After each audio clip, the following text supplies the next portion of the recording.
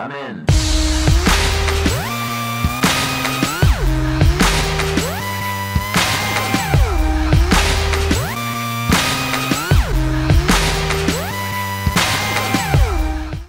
Hello, world of YouTube. It's your buddy, once again, B2J135, coming back with another Pokemon X and Y Wi-Fi battle. Got another battle with one of my boys from the stream. I did, what was it now, 2 days ago? Last Thursday? Yeah, last Thursday. Well, it was actually about, let's see, today is Sunday. This is probably going to get uploaded tomorrow or Tuesday, because I want to have like them in the schedule so that, you know, I can place everything out. It's probably going to be uploaded Tuesday. It might get uploaded today, but we'll see. No, it's going to be Monday. It's going to be Monday. But anyway, we got a battle here. It's a MonoType battle with my boy Epos, or Epos, I guess. I'm not sure how do you say your name. But yeah, he's going with Mono Water, and I'm going with Mono Steel. He literally was like, hey, let's play a Mono battle. I was like, okay, that sounds good. You know, I'm getting tired of OU again. I mean, I was getting tired of, like, you know, just the same old, same old. So I kind of like to switch things up. MonoType, Mono Color, Mono Gen, Sky Battles. I wish Inverse is a thing. Hopefully they'll make that in Pokemon Omega Ruby Alpha Sapphire a mode that you can actually play. Same with Sky Battles. That'd be amazing.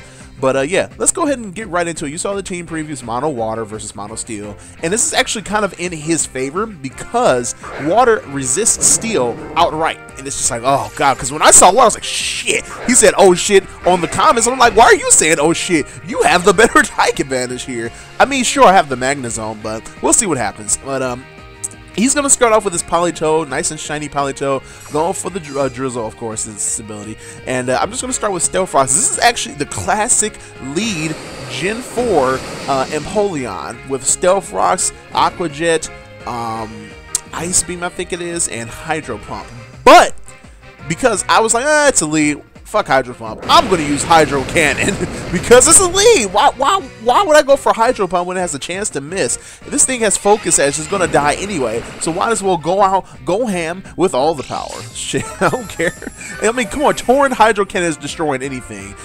Guaranteed, and it's going to hit guaranteed. So it's like, you know, why not? Sure, it's a Hyper Beam because I haven't turned a charge here, a recharge here. And he's going to go for the Skull. But if I had Grass Knot, I think I would have had a much better chance to take out this Politoed, but being this is Mono Water and I mean Mono Steel, Mono Battle, I didn't think about it because I was just kept the set the same. Thought it was gonna work.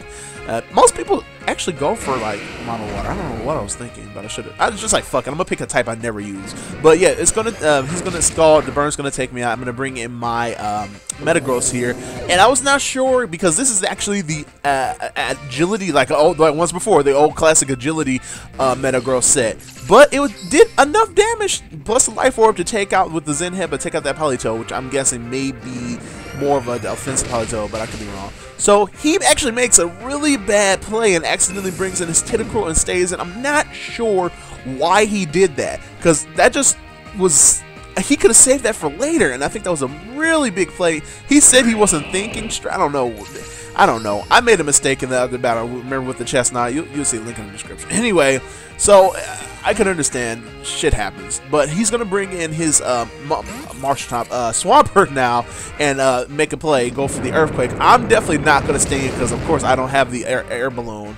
And the only thing that does have an air balloon on my team, it's also weak to water. It's Excadrill. So I was like, you know what, let me not do that. Let me just go ahead and bring in this Klefki, set up the spikes, you know, because I'm going to die. Klefki's going to die anyway. It doesn't matter. Klefki's, this actually is the bold Klefki, I think.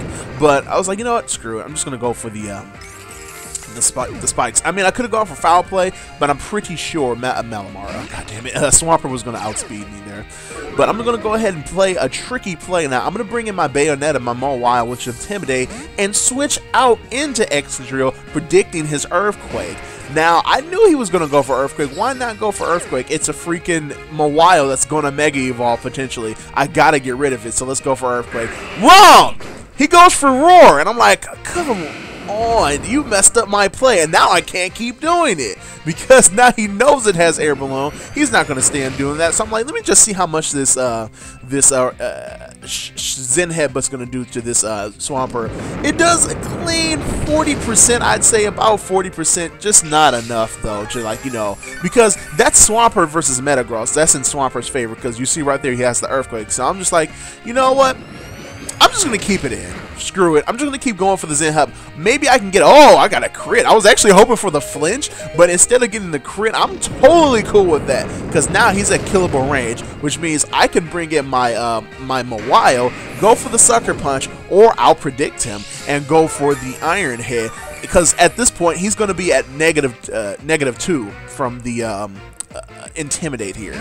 So that's exactly what I do, because I don't want him to go for Roar, because he might go for Roar and just screw me over again. So I'm just not going to go for the Sucker Punch. I was thirsty. I was going to do Sucker Punch, but nah, let me just go safely, go for the Iron Head, because Play Rough has a chance of missing, and Sucker Punch he might go for Roar or Stealth Rock, which he does here. So it was very good. I think he actually predicted me to go for the Sucker Punch too. That's why he did Stealth Rock. But I'm like, nah, screw that. I'm just going to go for the Iron Head. Make sure I take out this big bad threat, and it's finally gone. So up next, he's going to bring in on this Mawile here, the Alamamo. Oh, goddamn. I'm so bad today. I'm glad he doesn't have that on his team either. The Milotic. Anti-Dragon. I mean, Ain't Dragon. I made the mistake again, because when I saw this in the first battle, I was like, Ain't Dragon? Of course it's not a dragon, but it's supposed to be anti... No, I mean, it's supposed to be... God! I said it right when I meant to say I was... Okay, listen.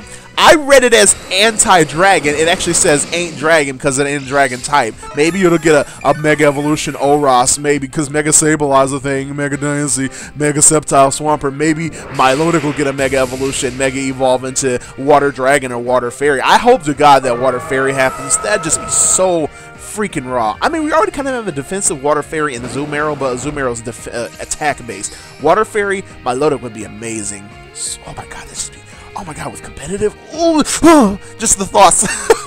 But anyway, I pretty much have the chance to go ahead and go ham and sweep now, because now that his only water ground type is gone, I'm free to bring in my Magnezone, go for the Wub Bub, the nice and powerful Thunderbolts, and start wreaking havoc. That's pretty much what I do here, because I'm like, why stay in with him a while and have to, you know, because I actually don't have Swords Dance on this one, and just go for like Play Roughs all day and maybe have a chance of getting scolded when I can just go into Magnezone and just wreak havoc. So that's exactly what I did. And then I forgot, which actually wasn't bad because the battle's pretty much over.